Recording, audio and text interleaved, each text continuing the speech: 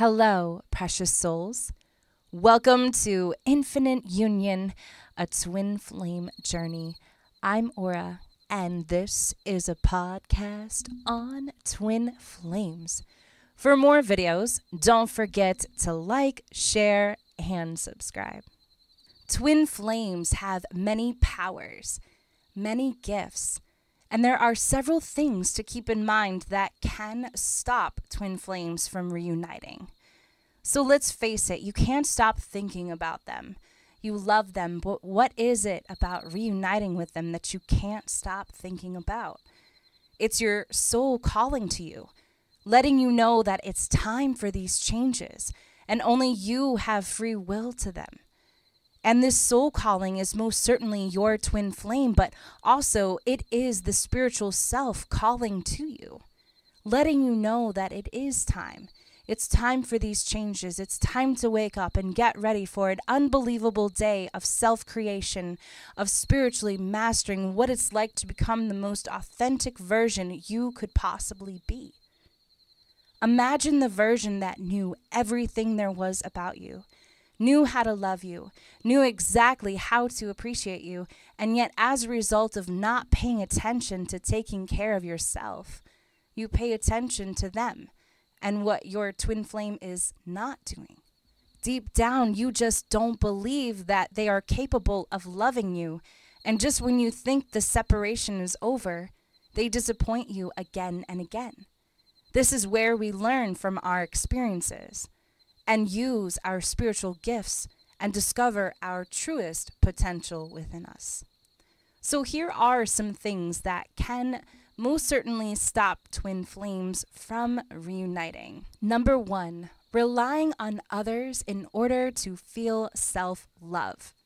This can be a constant battle within yourself, which is also a sign that you need external validation from outside in order to feel love from within. And this is simply not true. So I did post a collective message, and I wish to quote that. We are simply learning to reflect God's compassion. Everyone you meet is a mirror, not just your twin flame. But it is easy to see when we like or love whoever or whatever is in front of us. And when we dislike, it's more challenging to accept. So therefore, it can continue to be a constant battle within yourself. Don't allow yourself to be fooled by others or external validation. Live in the moment and be true to who you really are. Number 2, you constantly stalk, watch, or see what your twin flame is up to. So let's face it, stalking, watching, or feeding in any kind of this energy is very unhealthy and most certainly should not be entertained in any way. As a spiritual twin, you should focus on your spiritual mission instead of your twin flame. Shifting your energy will most certainly attract your twin flame to you in a much more positive way. But if you have been thinking about them lately while you have been focused on your spiritual journey and also just simply going about your day, it is most certainly possible that they are as well. Number 3. Believing that there is no growth during separation. So without a doubt, twin flames can go through what's called as a soul shock while experiencing twin flame separation. And soul shock can actually be described as severe, heavy PTSD, if you would like to put it into a nutshell. But this is also a time to heal from whatever it is that you need to heal from. Allow yourself to feel every emotion, no matter what it is. And also come to understand that every separation period will always be temporary. This is even for everyday events or periods in our life. So separation is always a time for growth and expansion, because the moment our twin flame comes back, it is almost as if we are getting ourselves ready and prepared for the next spiritual chapter with our twin flame, even when we are in any type of separation. Number 4, not energy cleansing daily. So, like mentioned in one of my previous videos, repetition also comes with consistency. So, therefore, if you are not feeling refreshed and if you are kind of dragging every day, maybe you need to go to a spa or you need to do some energy clearing. This will help along the way, because if we are not, how can our twin flame return to us if we are not?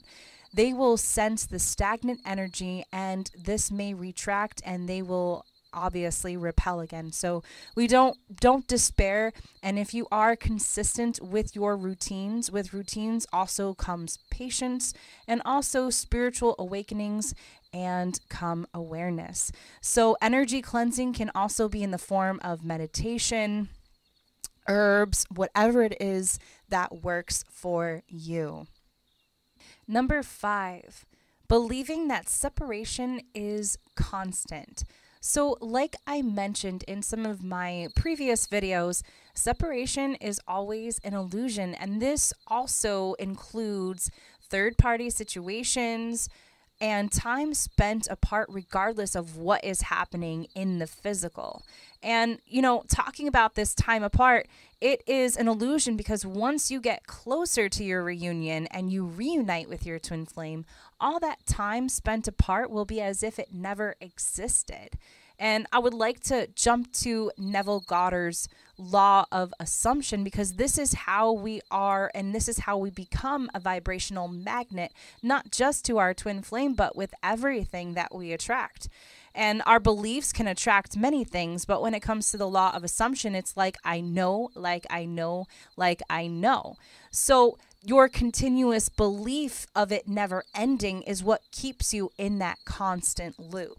And that's what keeps twin flames apart. The longer you hold on to that concept, the longer you spend apart from your twin flame. Number 6, not accepting your spiritual gifts. So, despite twin flames having a spiritual mission together and also sharing some similar common goals, you also have spiritual gifts to explore for your own benefit. And we do this when we are actually apart from our twin flame, and this can also benefit you in the long run. But if you ignore these gifts, you can spend a lot of time physically apart from your twin flame, and you may experience some more painful spiritual lessons. But also remember that your twin flame is not a conventional relationship.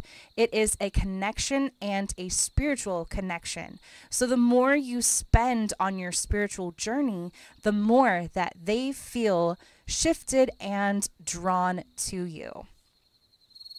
And lastly, I would like to talk about ignoring your spirituality. So those two actually go hand in hand, and we can forget who we are just from our day-to-day activities, things that we're doing, careers, jobs, stuff like that. And we can forget who we spiritually are even as this time goes on. So life can get a hold of us and bring us in many directions, but don't lose yourself during some of the most precious moments in this journey and during this journey. Continue to grow, continue to expand, continue to discover yourself in the most wonderful ways.